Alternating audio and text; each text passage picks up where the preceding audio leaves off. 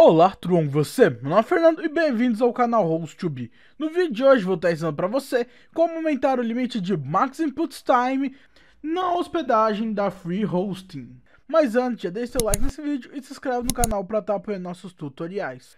E para aumentar esse limite é realmente bem simples.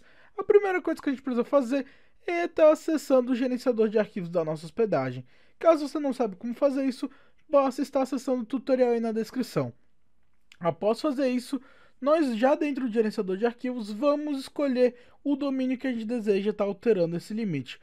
No meu caso, eu quero que seja no domínio principal, então vamos acessar a pasta de public_html. Então basta dar dois cliques em cima. E já dentro da public_html ele vai mostrar todos os arquivos do seu site. Aqui no meu caso tem um site um WordPress, porém isso não interfere na alteração que nós vamos fazer. Porém, a gente precisa acessar o arquivo chamado .htaccess. Aqui no meu caso, ele não mostra o arquivo .htaccess porque ele é um arquivo oculto. Então, o que a gente vai ter que fazer é que ele apareça.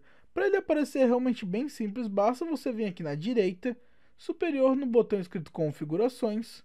Vamos clicar em cima e vamos mostrar a configuração e clicar no botão Mostrar arquivos ocultos. Então, basta clicar, em seguida clicar no botão Save. Prontinho, agora ele apareceu o arquivo .htaccess. O que a gente vai fazer? Simplesmente clicar nele, clicar com o botão direito e clicar no botão Edit. Em seguida nós vamos clicar aqui em Edit novamente. E já dentro do arquivo htaccess é aqui onde nós vamos estar inserindo o código para aumentar o limite do Max Input Time. Então o código aqui é esse que está no meu bloco de notas e ele está aí na descrição. Então basta descer na descrição e estar copiando esse código para você utilizar. O que nós vamos fazer aqui com esse código? É que no lado direito, aqui onde está escrito 300, é o valor que a gente deseja aumentar.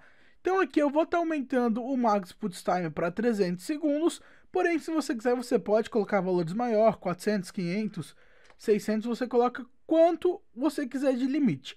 Eu vou colocar aqui o valor de 300. E após você colocar o valor que você desejar, você vai dar um Ctrl C para copiar esse comando, vir no htaccess e dar um Ctrl V para colar. Você pode colar esse comando em qualquer parte do htaccess, pode ser no começo, final, meio, não importa, o importante é que esteja dentro do htaccess.